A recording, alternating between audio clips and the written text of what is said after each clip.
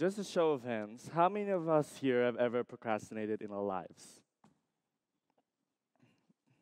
That's not right. Everyone's hand should be up right now because I damn well know we've all at least procrastinated once. I mean, I have procrastinated myself. I even procrastinated doing this TEDx talk, which is quite ironic since my TEDx talk is about how to stop procrastinating. Anyways, procrastination most of the time ends in regret. We end up regretting things that could have potentially changed our life just because we were too scared, too lazy, or we thought we had all the time in the world to do it some other day.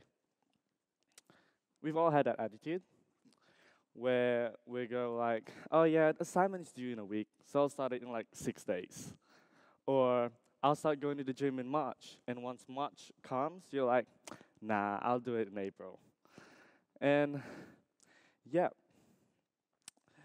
so at some point in our life, we won't be able to continue procrastinating those things anymore. And that could be because your assignment has reached its deadline, or maybe you get into accident and you can't go to the gym anymore. None of us know how long we have left to live. Some of us can live up to 100 years, while others won't even make it to 20. Worldwide, the average life expectancy of a human is 71.5 years. And that's not the same for every country. In this data from the World Health Organization, Japan has the highest life expectancy of at least 84 years. And Australia just follows by after with a year below that. While most African countries have a life expectancy of just below 60 years. Can you imagine that? Can you imagine how much more time privilege we have than many other countries in the world? And yet, most of us still take our time for granted. I have to admit, I myself have wasted a lot of time as well. But after coming across this discovery, I really wanted to find a way to make my time more productive. And so I thought about it. How was I going to go from doing nothing to doing something? And that's when it hit me. Your perception. Procrastination is just a psychological deception set up by the mind to prevent people from doing things that could benefit them later in life. And in order to escape that deception, you have to find a way to alter your perspective.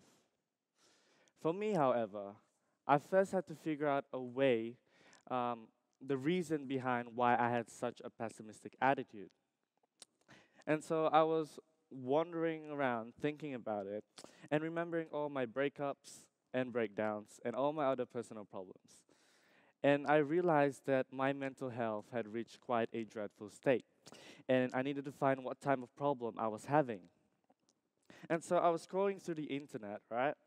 And I came across this American research professor. Her name is Brene Brown. She conducted a research based on the subject of connection.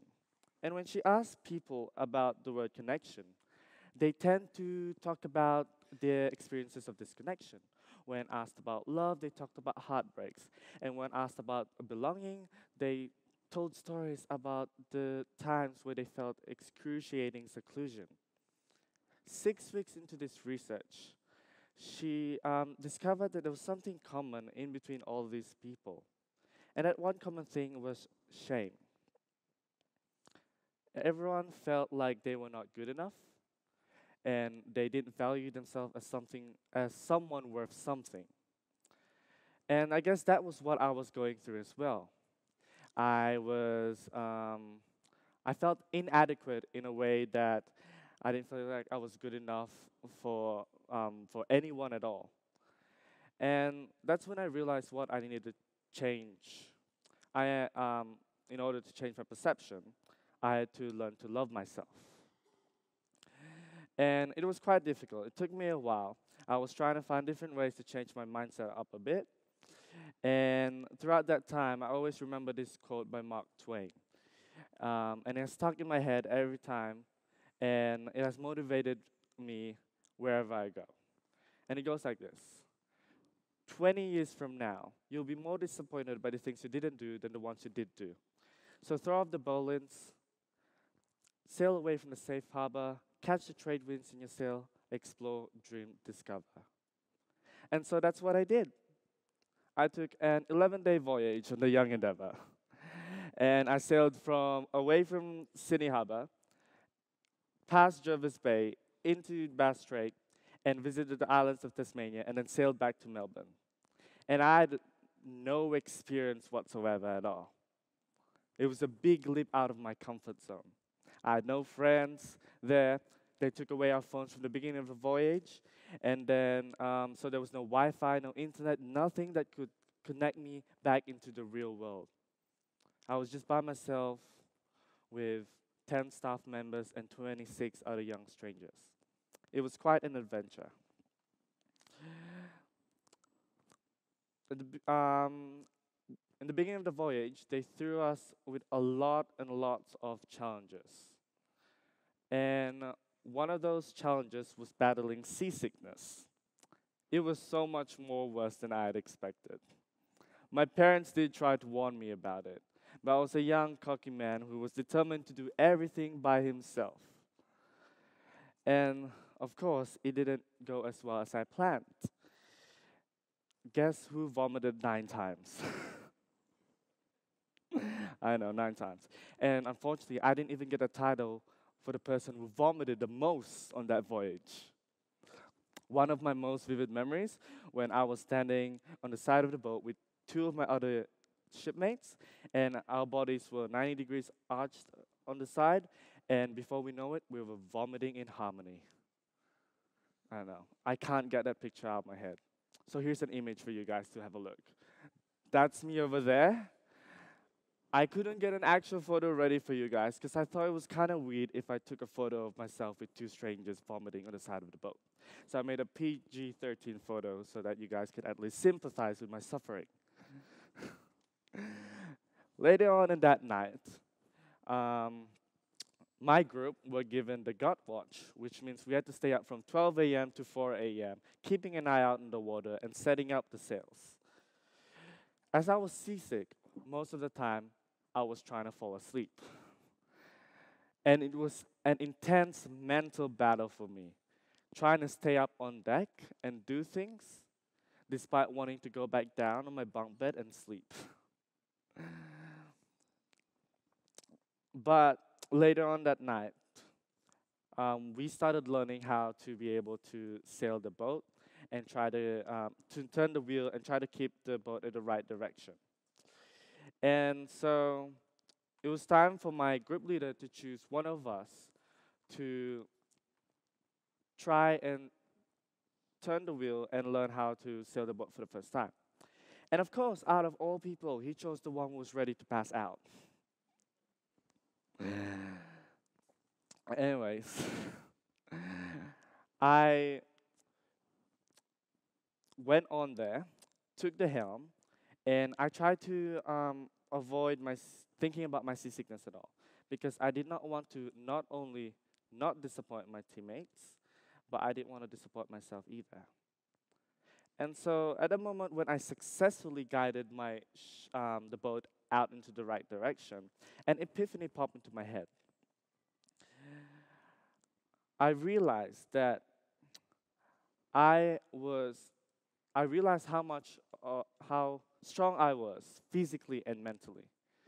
Because if I was capable of this, no one again could ever tell me I was unworthy. Because I'm the only person who can truly define my own value and understand how strong I can be.